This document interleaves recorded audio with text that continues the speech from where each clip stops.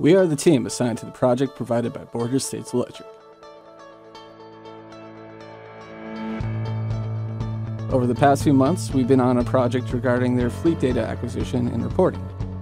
This project had the end goal of helping them find ways to streamline the way Border States branches access the data for themselves and other branches in the company. Before we dive into that, though, let's talk about who Border States Electric is. Border States Electric is the 7th largest electrical wholesaling distributor in the United States. They are based in Fargo, North Dakota, and have over 100 branch locations across 22 states. They offer a wide assortment of products and services across their 3 core markets of construction, industrial, and utility. Border States Electric is a 100% employee-owned company with over 2,500 employee owners. For this project, they wanted us to look into tools that could help them automate the data sharing between their various branch offices. Border States Electric has been growing over the years, and with this comes new branches they need to maintain and share information on. This has led to them needing to reevaluate some of the tools they are using to find a better way to manage this data.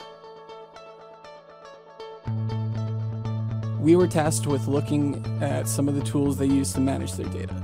We were supposed to pull data from a third-party website, organize this data into a new database, and send the pulled data back to the company after being reorganized. Another task we were given was to look at some other tools they plan on using to interface with this data.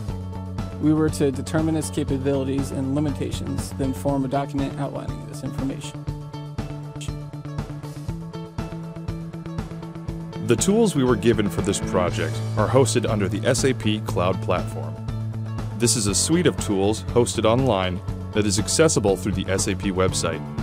This suite includes the SAP HANA database services, which are what we use to hold the pulled data, as well as the SAP Build toolset, which we use to create prototypes for the user interface. We also wrote Python scripts to interact with JJ Keller and Compass, the site where the fleet data is stored. The first thing we did was make an SAP HANA database. This was easy enough to accomplish using the Cloud Platform interface.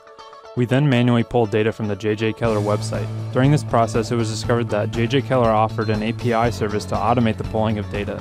For the prototypes, we put together both low-resolution and high-resolution prototypes. Low-resolution prototypes consist of images stringed together to move fluidly between them for a general idea of the end product. High-resolution prototypes consist of common interactive elements that can be dragged onto a canvas to create a much closer experience to the end product. We finished out our project to a degree that left Border States Electric satisfied. While we weren't able to create everything to the level we would have liked, we were still able to meet their given problem with some possible solutions and valuable feedback.